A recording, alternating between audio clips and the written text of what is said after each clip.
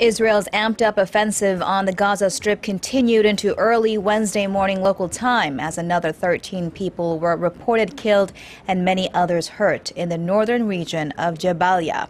A health ministry spokesman said among the dead were 5 members of the same family, a medic and an infant. This follows Tuesday's overnight strikes that targeted key Hamas infrastructure, including a satellite TV station, Al-Aqsa, a central mosque in Gaza City, and the home of a top political leader, Ismail Haniyeh. Israel has rejected reports that it also shot through the area's only power plant. Meanwhile, foreign pressure has been mounting on Israeli Prime Minister Benjamin Netanyahu to rein in his forces.